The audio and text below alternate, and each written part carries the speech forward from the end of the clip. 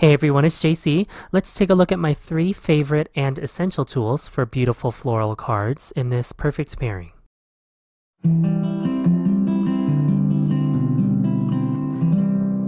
One of the first crafty essentials that I'm going to share are the magnitude of blending brush options that Altenew offers. So starting from the left, I have the large ink blending tool.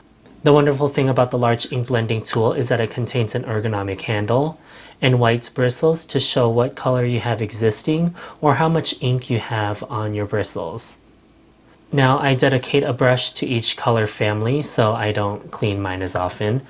And that's what I have designated here for each color family, is by labeling it with a colored dot. As for the small ink blending brush tools, if you're a frequent to my Perfect Pairing series, you'll see that I use these quite often as well, especially for layering flower sets. And these come in sets of 4, so all I needed to do here was purchase 2 sets. And then I have one for each color family, a brown and a black. And again, I use these same colored dots to keep them organized because I don't clean them in between, unless I absolutely have to. And then of course, this is the newest addition to the ink blending brush family, are the detail blending brushes. Now you'll see the importance of each of these, but for now I'll say that these are great for stencils, and in my perfect pairing before this one, with getting the most out of your gradient cardstocks, this is great for painting onto layered flowers to add just a little bit more dimension. My plan is to as well make a stock of these for each color family, a brown and a black, just like the rest of my ink blending tools. New for the July 2021 stamp release is Gardenia Duo. This is a 6x8 stamp set, and the bundle that I have includes the die set as well as the mask stencil. And to complete this perfect pairing, I will bring back one of the older Build-A-Flowers, which is the Build-A-Flower Gardenia. And of course, like all Build-A-Flowers, it does include the coordinating die sets. And of course, since these are both gardenia flowers, I know that they're going to coordinate beautifully together on my card front. So the first thing I have done is taken the 3 floral outline images in both Build-A-Flower Gardenia and Gardenia Duo and stamped them in Sand Dunes Crisp Dye ink. This is from the Coffee Break family of inks. So I've aligned the most detail layer for Build-A-Flower Gardenia, and then the detail layers to Gardenia Duo. And then I'm going to bring back Sand Dunes Crisp Dye ink, and if you're a longtime watcher of the Perfect Pairings with Me series, you'll see that I use this technique quite a lot, which is just partially inking up the stamp. In this case, I'm going to stamp where the center petals fall on the Build-A-Flower Gardenia image.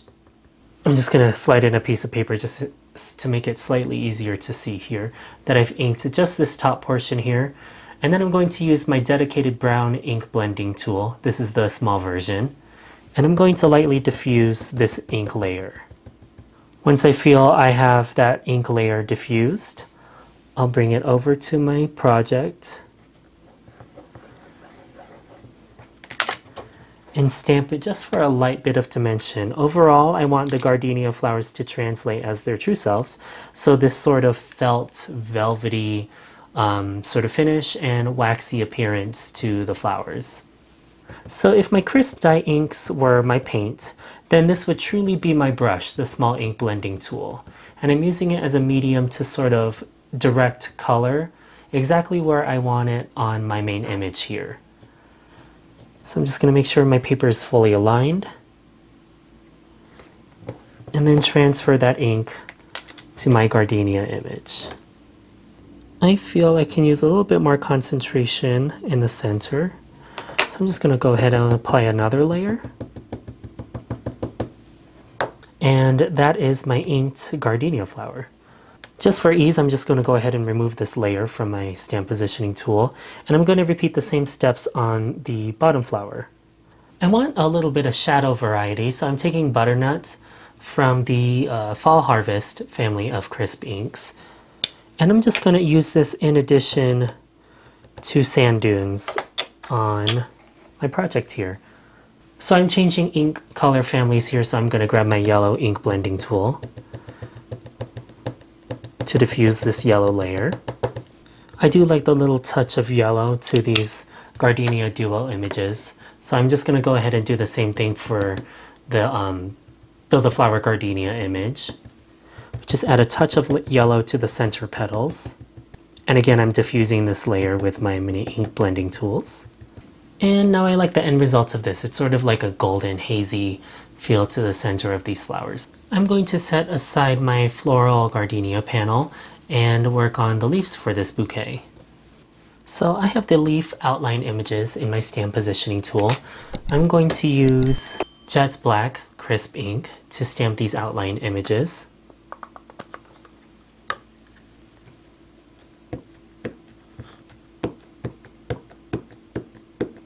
And I'm not quite sure how many images I'm going to want on my card front. So I'm just going to stamp this series of images again on this same panel. So I'm going to start with Build a Flower Gardenia first. So this is the most detailed layer for the leaves. And I'm going to use Evergreen from the Greenfields family of inks.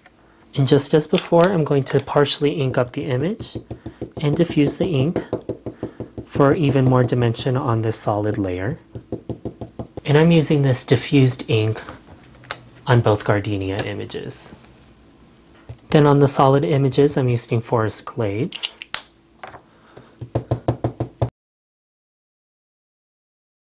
On one of these leaf clusters, I will use just a little bit of Jet Black just to further intensify the cluster. And of course I have a black dedicated ink blending tool just for this purpose. And I like that variation. It just shows the true sort of deep emerald look and very shiny appearance that Gardenia leaves are so known for. So the Gardenia Duo images don't have any coordinating layers to them, like the Build a Flower Gardenia. So that's what the mask stencil is for. Aside from masking for one layer cards or inking on top of other images, these open areas for the leaves make great positive space for ink blending.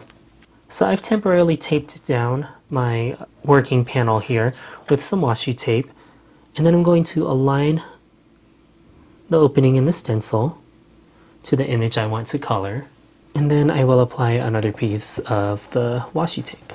So I am going to end up using these small tools and the detail tools to color both of these leaves. I want the same sort of detail and texture that are in the Build a Flower Gardenia images to translate into the Gardenia Duo images.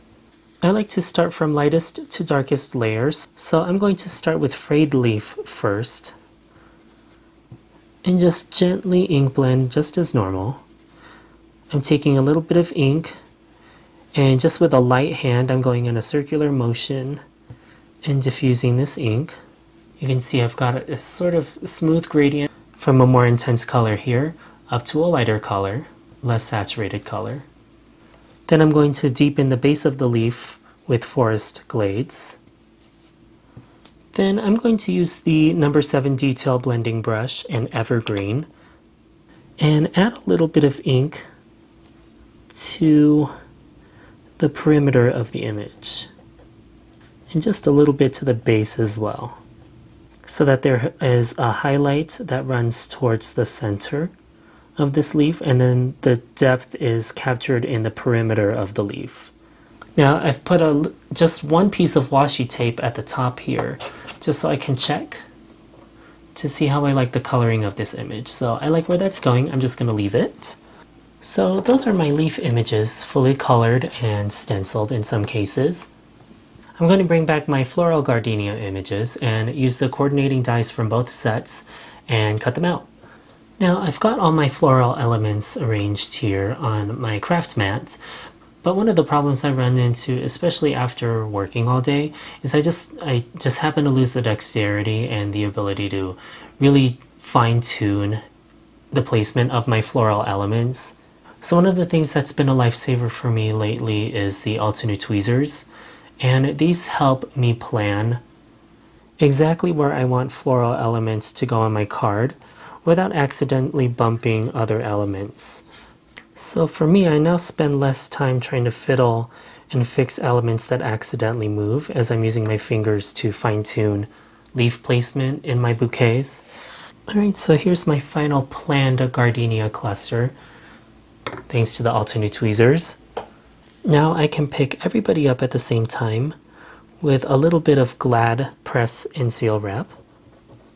This is a food-saving item, sort of like cellophane or cling film, depending on where you're from and what you call it, that really creates a seal on like bowls and ceramics, but it's great for the craft room. And now, as you can see here, my bouquet still fits on an A2 panel, but I can pick everybody up and move it off to the side, just for a moment. Now I've already added the sentiment onto a panel of spicy yogurt cardstock. That's a cardstock that you can get exclusively at Altenew. My background panel is glued down to my folded note card base. And then I can start the tedious process of gluing all of these images down to my background. In order to do that, I can flip this entire panel over of all my images, apply my liquid adhesive, press down to adhere the images that I applied glue onto, and then I can remove the press and seal. Now, I didn't apply adhesive to all the images because I want to showcase one more of my top crafty essentials, which is the Instant Dimension foam tape. Now, this roll is huge. It's about 12 by 12 inches on my Altenew craft mat, and it is 33 meters. Now, I don't know what that is in feet, but if I can peel back the decorative cover here, you can see that you get quite a lot of this stuff. This foam will last me for quite a few floral cards. And just to let you know, this stuff is strong. Like, even though the density of this is not rigid, it feels very much like craft foam, but the adhesive on both sides of this, once I remove the release paper, is pretty strong. I've stacked this foam tape before and it adheres really well to each other as well as onto paper. So the Instant Dimension has become instantly one of my favorites. I was using cut pieces of craft foam before and it was just too tedious, and now this has been a great solution for me to create efficiently. I don't have to spend as much time making a floral card anymore. So I applied Instant Dimension foam tape to the two flowers that I want in my foreground. I can remove that press and seal wrap, and for areas that aren't quite dry yet, I can use my Altenew tweezers again to sort of fine-tune the placement of all of my leaves. After cutting off the overhang of just the flowers on my bouquet, I'm going to add one last detail, of course, to this card.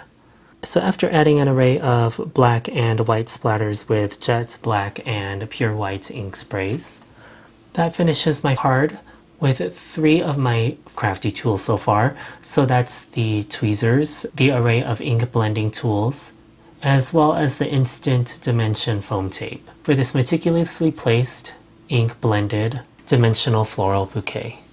My series encourages you to shop your existing Altenew stash and rekindle their love with newer releases. Perfect Pairings with Jaycee airs on the Altenew channel every second and fourth Sunday of the month.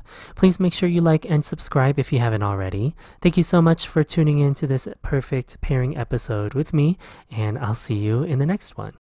Hello there! Are you still looking for project ideas and card making inspirations? Well, if you are, look no further. We have tons here at the Altenew YouTube channel. You can also subscribe and hit the notification bell so you don't miss out on any videos that we do upload. To help keep your creative juices flowing, we have a couple more videos that you can watch here too. Thank you so much for watching, and we'll see you again really, really soon. Bye-bye.